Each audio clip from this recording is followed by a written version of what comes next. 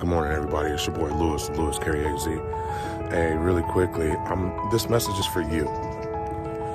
Yeah, you. If you feel like you have a bunch of fear, or if you are allowing fear to get in your way every day and using it as an excuse to get to your successful ending, that's not the right way to go, man. Fear, right? Fear, you heard the phrase, there's nothing to fear but fear itself.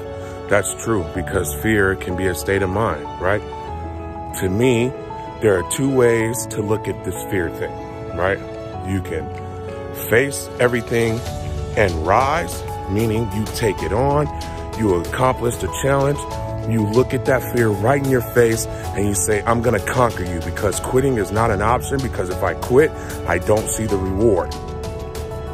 Or you can look at the other side of it and say, you know what, man?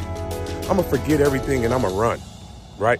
Because I'm scared of it. Because I'm scared of what's on the other end of the fear that I'm not trying to face. So you decide, what do you want to do? What is it that you can do to get through that fear, right? Are you gonna face everything and rise? Or are you gonna forget everything and run?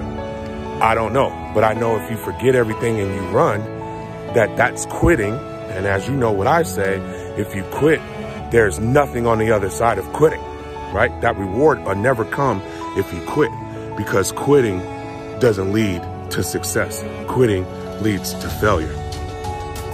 All right? So face everything and rise, and don't forget everything and run. All right? I'm out.